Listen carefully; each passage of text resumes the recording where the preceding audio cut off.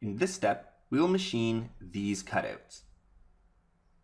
In the 2D group, select Contour.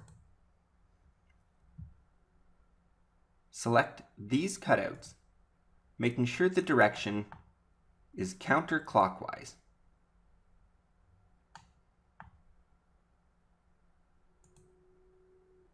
Then press OK.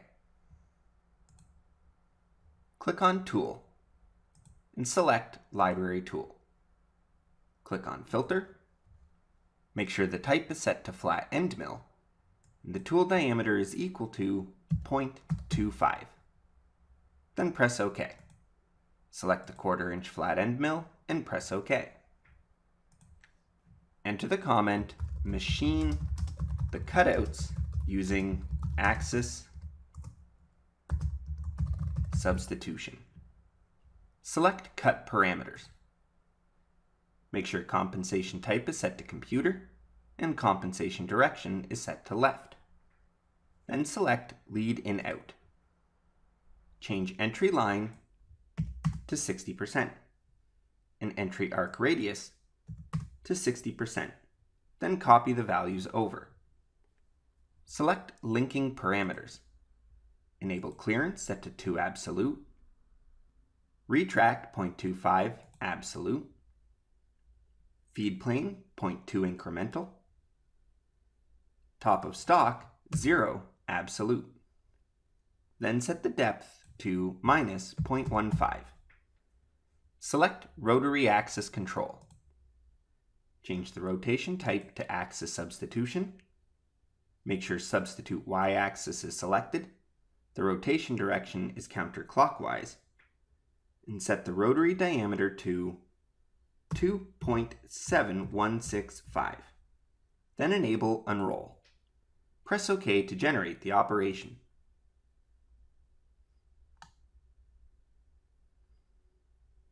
Make sure that the tool motion is inside of the cutouts. If it's not, such as in this case, return to Toolpaths. Click on Geometry for operation number 1 and select the chain that represents the area where the tool was moving outside of the part. Right-click on it and select Reverse Chain. Then press OK and regenerate the dirty operation.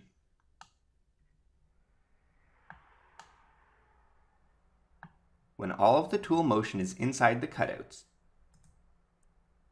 backplot the operation.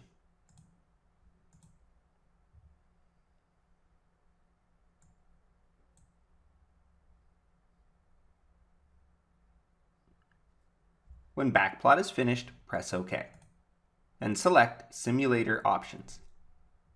Make sure Stock is set to Stock Setup. And press OK. Then verify operation number 1.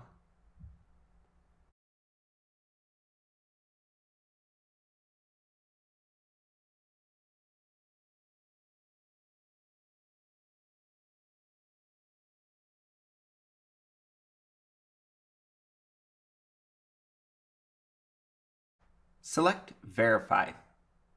Select Keep Chips and select this area of the part.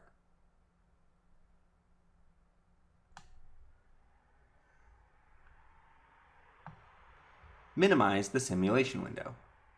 Return your view back to isometric and toggle the toolpath displays off.